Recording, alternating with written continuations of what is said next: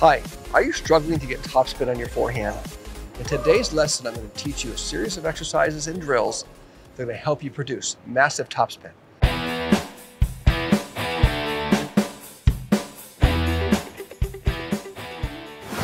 So what is topspin? And if you're looking to become an advanced tennis player, you need to not only know what topspin is, but you also need to know how to produce it and use it to your advantage to create lots of different shot opportunities. So specifically, topspin is when you make the ball roll forward in the same direction it's going. So if I'm hitting the ball that way, it is actually spinning and roll in that way in the air.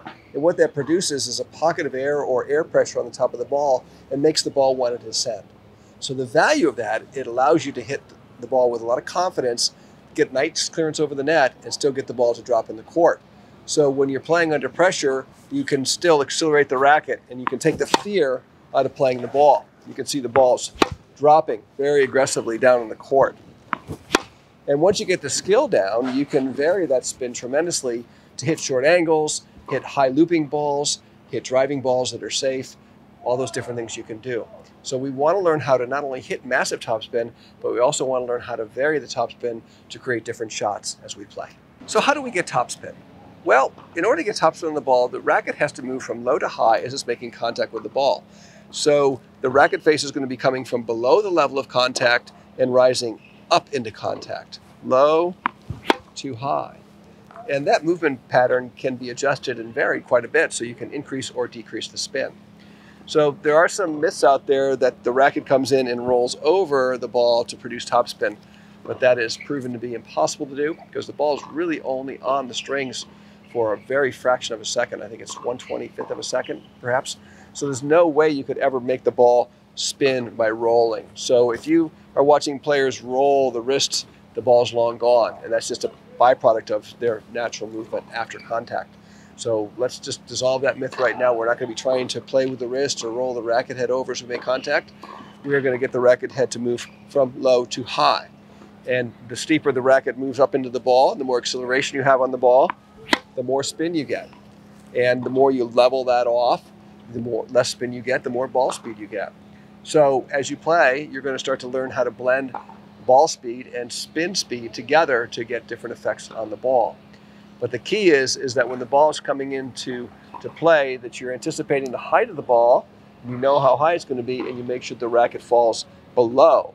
And the ideal position below the ball is approximately 12 to 18 inches. You don't need to go any lower than that to get as much topspin as you like, because the ball doesn't know how low you come from, it just knows the path you take as you come onto the ball. And you can produce a pretty steep path by just getting a foot to 18 inches below the ball. So it's a bit of a myth to think you're going to get way underneath to get a lot of topspin. That's not going to help you. So when you're out practicing, you want to anticipate the height of the ball, and you want to let the racket head drop below, and then let that drop produce momentum to bring to the ball and make sure that the racket head is rising as it comes into contact. Step 2 is really understanding where the ideal contact point is to produce topspin on the forehand. So if we're going to get the topspin, we've got to be in a place where the racket head is going to naturally begin to ascend inside of a powerful swing. And more naturally, that's going to be out in front of you because it's at this point in the movement where my arm is naturally rising. So if we just match that rising arm with a racket rising, we're going to be able to produce quite a bit of topspin. Now your contact point will vary somewhat based on your style, including the grip you use. But if you're in a classic Eastern grip or semi-Western grip, the contact point is going to be comfortably out in front of you, almost the distance that you'd open doors or shake hands or do something here where you've got nice balance and nice control coming in. So it's in this area that you would be making contact, and it's very comfortable and natural for the racket to be rising through that area. If the ball is late and behind you, it's going to get pretty tricky to produce massive topspin or even control the topspin, because at that point in time, you're just desperate to keep the ball in play. So we've got to get prepared, and we've got to get out in front to make the contact. And step number 3 is understanding how to get the racket to move and really make a low to high movement to get a lot of spin on the ball. And this is often misunderstood. And what we don't want to be doing is using a lot of wrist to do this. What we want to be using is the long axis rotation of the forearm.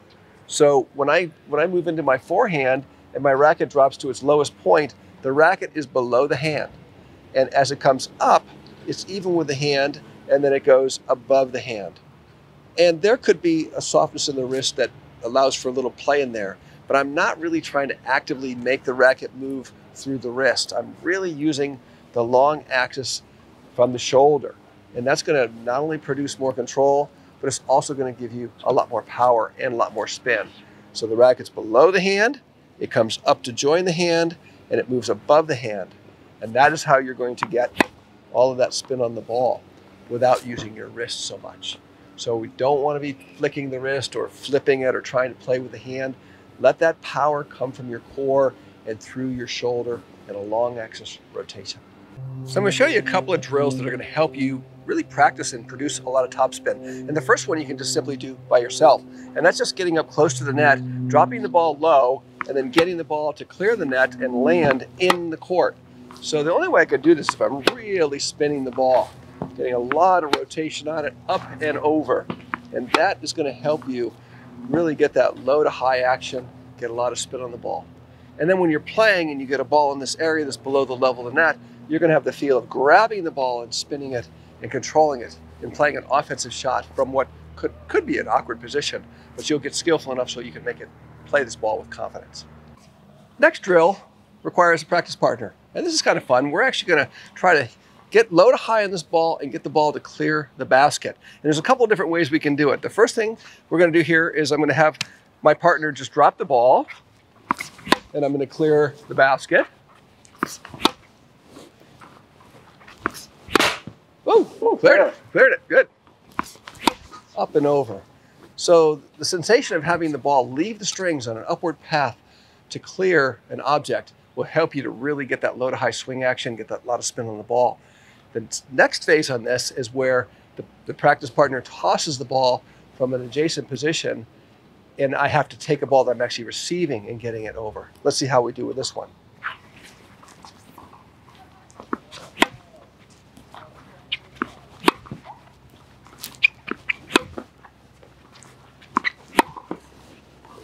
So, kind of tricky to do that. You gotta be careful because the ball could rebound and come back to you, but I think that it really gives you the sensation of, hey, I don't want to get hit with the ball, so I'm gonna make sure I get below and I grab that ball and have that ball leave my strings on an upward path out towards the target area into the court. And now we're gonna do a live ball drill that's gonna help you really get the feel for producing topspin. And we're gonna play short court and control the ball because it's very difficult to learn and hit a lot of topspin off of a ball that has a lot of ball speed coming to you. So we're going to slow the ball down and we're going to learn the skill of the sensation of grabbing the ball and spinning it in a slow motion environment.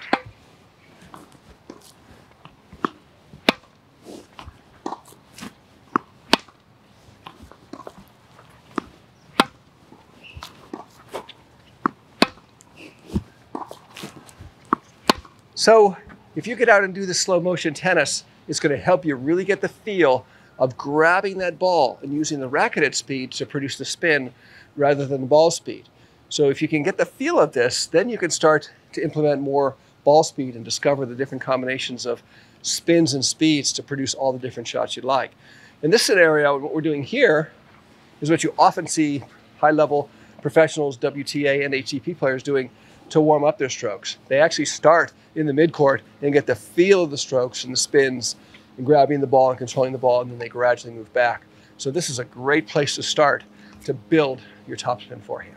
I hope you really enjoyed and benefited from today's lesson. I strongly encourage you to take these ideas and concepts to the court and practice them and really improve your topspin forehand and make it a really quality weapon. Please like, comment, subscribe here to the channel. Turn on your notifications because we're releasing new content every week, and we don't want you to miss out on our latest videos.